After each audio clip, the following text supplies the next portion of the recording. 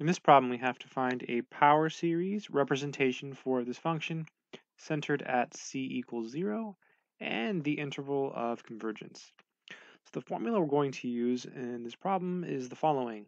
So if we have 1 over 1 minus x, this is equal to the infinite sum as n runs from 0 to infinity of x to the n. And this is true if the absolute value of x is less than 1.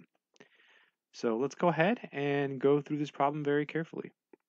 So we have h of x, and that's equal to 1 over 1 minus 8x.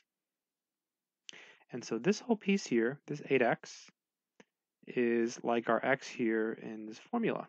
So now we apply the formula. This is equal to the infinite sum as n runs from 0 to infinity. And instead of x, it's 8x. So it's 8x to the n.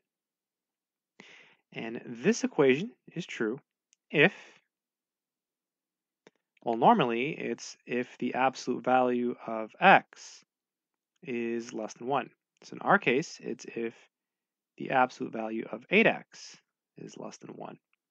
This is what we're going to use to find the interval of convergence in a second. So for now, this is it. This is the answer. Perhaps a better way to write this would be infinite sum as n runs from 0 to infinity of 8 to the n times x to the n. This is a little bit nicer, but either of these is okay. Typically, I like to reduce, especially if there's a lot of reduction. It's always a good idea to simplify like this. All right, let's find the interval of convergence. We can take this and solve for x. So whenever you have an inequality like this, you can drop the absolute values, and you get a positive one here, and then you get a greater than symbol, or rather another less than, and a negative 1. To finish, we'll divide everything by 8.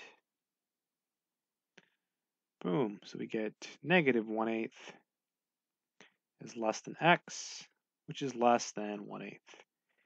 And in interval notation, the interval of convergence would be negative 1/8, comma 1/8, and then you put this in parentheses just like that. And that would be the final answer. I hope this video has been helpful. That's it.